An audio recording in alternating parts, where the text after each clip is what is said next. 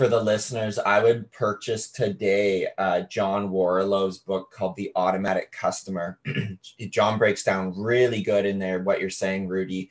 Hey, I'm spending, $183 today. That seems like a lot, but he talks about this subscription economy, right? And again, it's something in home services I think we're still waiting to hit the mark on, but generally most people will have a client base of a few hundred to a few thousand clients that exactly they will call them every spring, or if they go away, they'll call them in the summer. But you generally have clients like the rain's not going anywhere, nor is the dirt. They're going to be calling in. And so as a business owner, you need to think very strategically. Yes, we get a customer today in September of 2021, but if we talk in September of 2026, how many times is that customer just contracted you for services, let alone referred you, let alone left you a review on your GMB? Like, what is all of this stuff worth to you, the business owner?